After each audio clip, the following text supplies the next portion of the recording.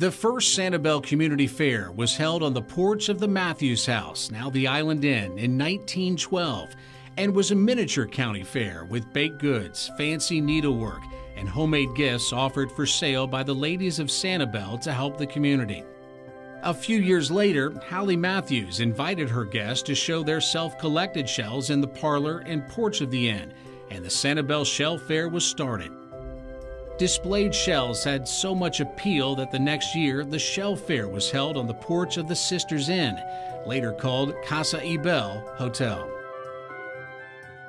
Every year, more shell displays were added and people began to arrive by ferry from Fort Myers to see them.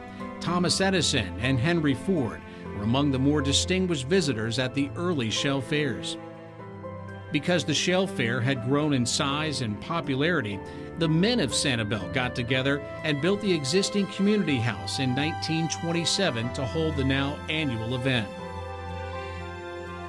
The main hall of the community house was always decorated with shells and sea life just for people to show their beautiful collections of Sanibel shells. The March 1936 issue of the Islander newspaper reported that the Sanibel Shell Fair made a profit of $150, and that was used for making repairs on the community house. This was the first time that the Shell Fair ran over a 3-day period, and all the booths were sold out well in advance. The ladies just weren't prepared for all the publicity they received from newspapers all over Florida. In the 1937 Islander, the Shell Show was again reported to be most successful. An estimated 1,000 people saw the show. One of the organizers said, quote, "We couldn't count all of them." The Sanibel Shell Fair kept running, even through the Depression years, thanks in part to Dr. Louise Perry, a longtime winter resident of Sanibel and a distinguished malacologist. She helped keep the Shell Fair running while so many other Florida shell shows had to close down. In 1941, when war clouds were gathering over America, the Sanibel Shell Fair was postponed for several years. After the 1944 hurricane that did so much damage to the entire island, including the community house, many records were lost, and a new charter was formed allowing for a competition show. The first ribbons were thought to be exclusively for children, but this is not known for certain.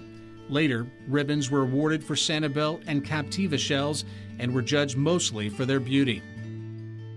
In 1961, the Sanibel Captiva Shell Club was formed with 27 members. That same year, the Shell Fair Committee of the Sanibel Civic Association asked our new club to work out a set of rules and classes for the exhibits for the next fair.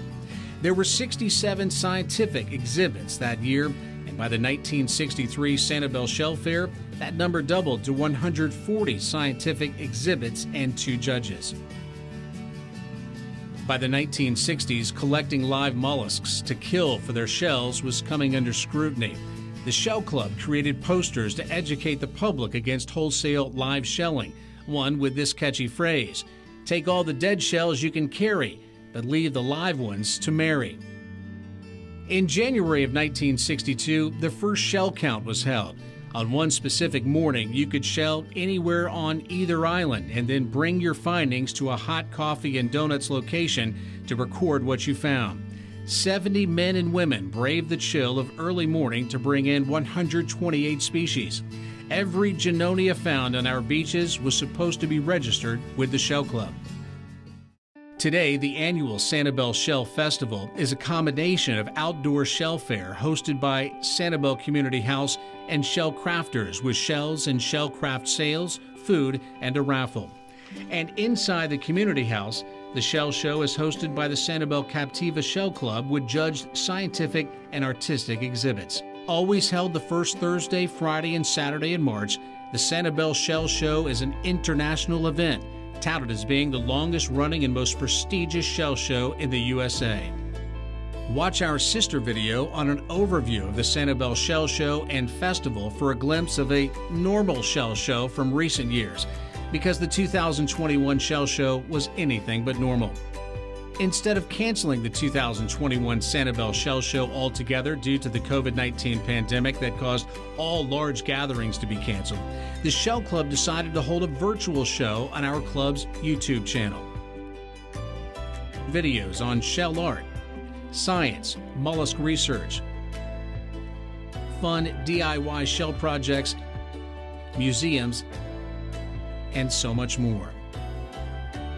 The membership and public response to our shell photo contest, Sanibel Stoop, and your favorite shell slideshows resulted in 424 photo submissions from 15 countries around the world. And thanks to 50-plus generous sponsors, our 2021 Educational and Research Grants program will continue through these difficult times. As of March 2021, our Shell Club has approximately 400 members, and we're still growing.